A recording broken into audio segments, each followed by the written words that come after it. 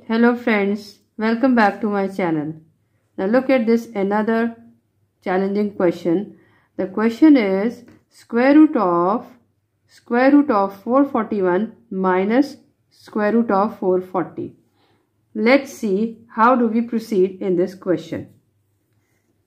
As you know that 441 is a perfect square of 21. So you can write it as 21 square.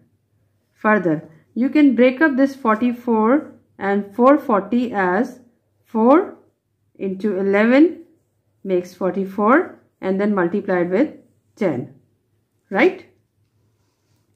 Next, what you can do, you can cancel out this square and this root. So you are left with 21 minus. Further, this 4 can be written as 2 square dot 11 dot 10. Right? Next, you can write it as 21. Just take out this 2 out. So here you will get minus 2 under root 11 into under root 10. Further, you can just break up this 21 into 11 plus 10 and then copy the remaining terms as it is.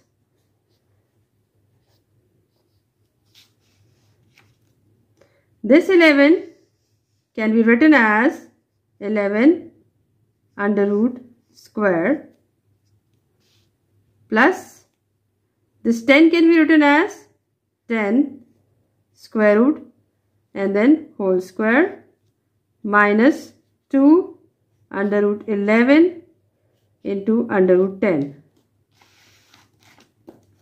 Now comparing this with the algebraic identity, that is a square plus b square minus 2ab is equals to a minus b whole square. So you can write this as under root of under root 11 minus under root 10 whole square. Now this square and this square is cancelled, square root is cancelled, so you get under root 11 minus under root 10 as your answer. I hope you understand the question, and if you understand it and you like it, kindly subscribe my channel. Thanks for watching.